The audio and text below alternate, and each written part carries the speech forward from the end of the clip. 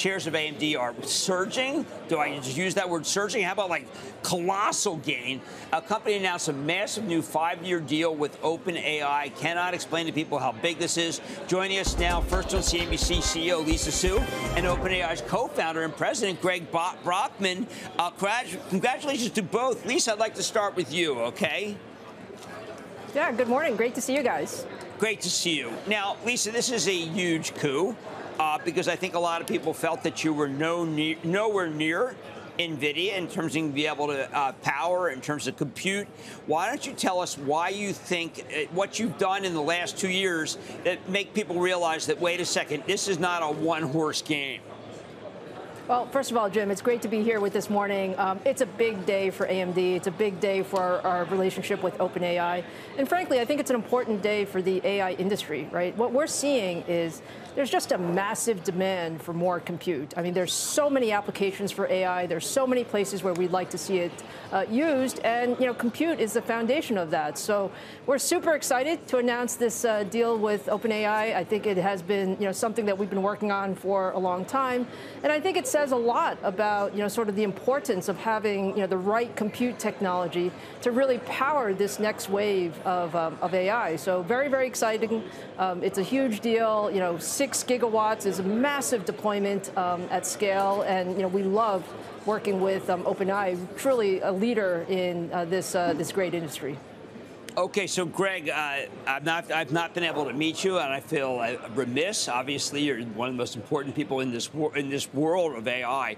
I wanted to ask you: a lot of people feel that there was a deal that you made with NVIDIA, and was something I was loathsome. People were saying it was circular. I thought that was just blasphemy, because I felt that they really were going to go to whoever else had great power. You went to Lisa and AMD. Why? What attracted you? What was in the chips that you felt made it so you didn't just need NVIDIA?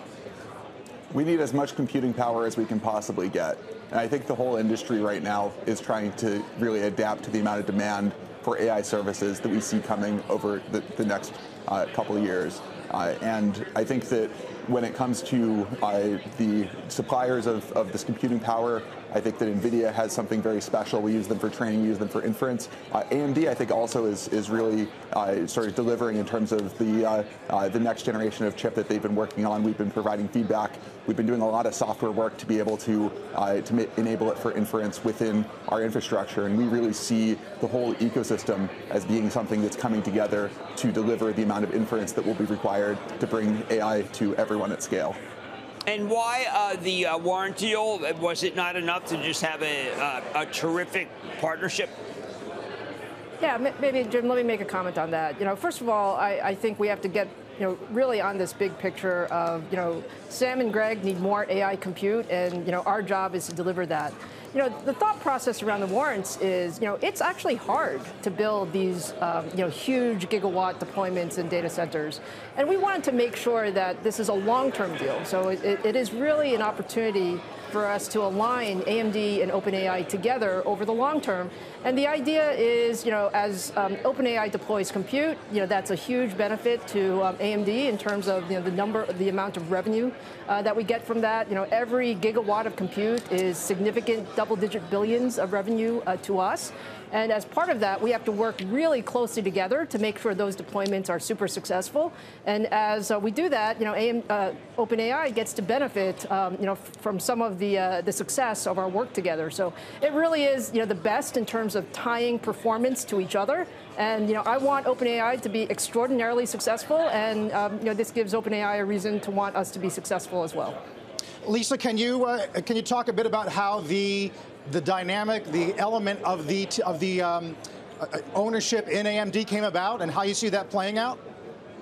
Well, this is like a new world. When you talk about the type of scale that we're trying to build, the capital intensity of what you need to do, and frankly, the long-term partnership that you need for this type of stuff to be successful.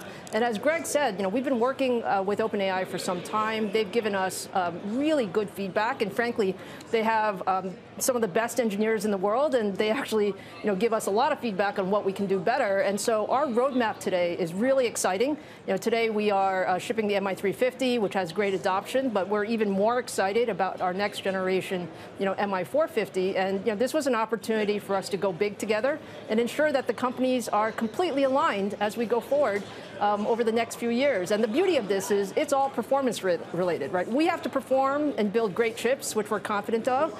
OpenAI has to have all the best models out there to consume all this compute. And together, we're going to optimize and ensure that the roadmap is really strong going forward. And I think on the call you did say it would be highly accretive to both revenue and earnings. That's right. That's right. This is a great opportunity for us to really, turbocharge our AI footprint.